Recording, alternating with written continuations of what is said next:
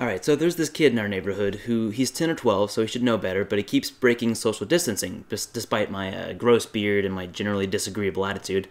But we keep telling him, like, hey bud, you need to keep some social distance, because my dad's, like, he's over 60. But he keeps doing it anyway, so his name and home address is... Probably shouldn't do that, but it did give me the idea to turn my Nerf face tracking robot into a social distancing robot. But I probably still wouldn't even use that on him, but maybe I'll push him off his bike.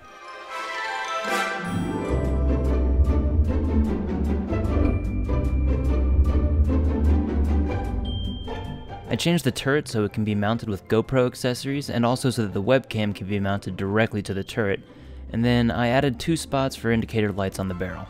Most of these internals are all identical to the face shooting robot. I used an Arduino to control the servos and the relay which shoots the solenoid, and all of this is powered by a 12-volt battery. Outside of the box we have the serial cable coming from the Arduino, along with wires to control the servos and the solenoid, and an emergency cutoff switch. The main difference with the code is that OpenCV now tracks width of faces, which it uses to estimate distance, and the Arduino uses that to decide whether or not it's going to shoot. After printing and assembly, all that was left to do was to stuff it all into a bag without it looking like a bomb, which I couldn't do.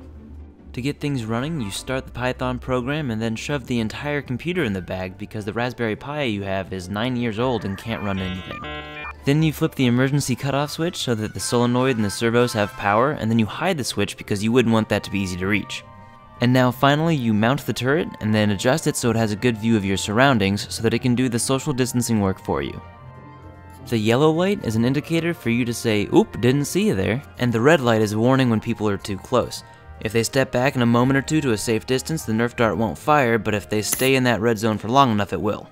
Now I just need to invite some friends over to test it. What do you mean you don't want to test my stuff anymore? The doctor said that was barely a second-degree burn. Well, none of my friends want to come test it, because of the quarantine, but luckily there's someone here who can help me test it. Hey, Bingo, do you want to come help me test something? Apparently Bingo's face is too horrifying for facial recognition, so I'm back to my personal favorite actor, Nicolas Cage. And as you can see, when I'm about 6 feet away, the yellow light turns on, giving a warning, and then the red light turns on, and a moment later the Nerf dart fires. The Gopro Mounts make it quick and easy to switch to a back-mounted system which can protect you at places like the Superstore when little snot-nosed Timmy decides to come wipe his nose all over your jacket, or whatever else little kids do. The yellow light means you're within like about 6 feet, and the red light means you're about 5 feet. And if you back up fast enough, it won't shoot you, but if you're in that 5-foot range for long enough, it'll shoot at you. Ah! So you got close to my eye. Right in the poison ivy. Yeah, that's fine. But then it'll keep puffing air at them until they're far enough away again. Because the other idea is that if you're at like the grocery store or something, it'll watch your back for you. So if the little kid's like running around behind you, trying to get close to you, wipe his nose on you at the store or whatever, it still tracks him. And if they get close enough, it'll fire. Ooh, that time went over me. There you go. Up, up. No. There you go. Within that 6 feet, it'll shoot at you. Thank you guys for watching. I know it was a shorter video, but I've built something like this before, so I'll link that video in the description if you want to see a little more about how I built this. But otherwise, I just want to thank everyone that's doing such a great job in these hard times, and just encourage everyone to just think and pray about those around them and see what they can do. Even if it's something small, like giving someone a call if they're especially isolated, I know it can mean a lot to them. So, but yeah, now here I'll give you a quick preview of what I've been working on throughout the rest of this quarantine. Alright, the main thing I did was work on rocket design stuff and read up on a lot of things. I have a long way to go still, but I was kind of using it to teach me some Python too.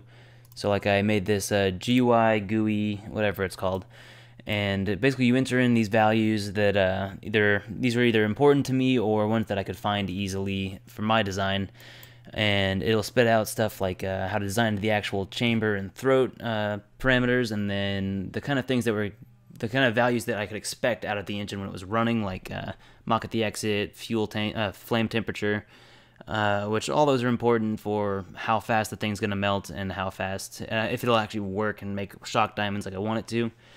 Yeah, the chances of it blowing up are 100%. It's just a question of how long it takes to do that, and these calculations will help me walk the line between making firecrackers and making firecrackers that do something cool for like 2 seconds first. I've also just made a program that made some graphs, which I've never done that in Python either, so that was fun to learn. But these mostly help me figure out where my program has been going wrong, where my calculations have been going wrong. These graphs look fairly accurate for like a adiabatic flame temperature for like, I think octane fuels. I looked up something just to make sure I was on the right track, and like it looked kind of right, but I'm not sure. So if you guys have any advice or any reading on that you guys would suggest, you could definitely drop that in the comments. I'd be appreciative of it. I went ahead and designed some like preliminary rocket design like things too, like just rocket configurations. First one being cylindrical. It's just a normal like cylindrical combustion chamber with leading to a small nozzle with a pretty small expansion area here too, because I can't run it at crazy high temperatures because I can't get an air supply at that high of a temperature unless I go to welding the supply or something and get like a beefier tank charged or something. But so this is the cylindrical design. It's made to just like get screwed down to its mount and then probably fired downward. Yeah, and then these things on the side, I wanted to reduce the amount of plastic I'm wasting here, but if one stream of air comes through one of these basically weak points, what they are, even if they are saving weight, they're weak points. If one stream of air finds its way through a crack in the layers, it's just gonna be hot enough that it melts all that plastic, widens the gap, and pretty much just blows the thing up pretty much instantly. So it might have to be solid and a lot thicker, our chances are. So the other design, which is I hope I can get this one to work because I think it's just hilarious. It's I call it the artichoke. It's kind of still got the same weight reduction stuff that might have to go, but it's just goofy to me. For one, this ridge down here might have to go too. But yeah, still same parameters here, same fuel rate that I'm hoping to get out of this injector, and it's still gonna blow up, but hopefully it works. We'll see. But yeah, thank you guys for watching and stay safe.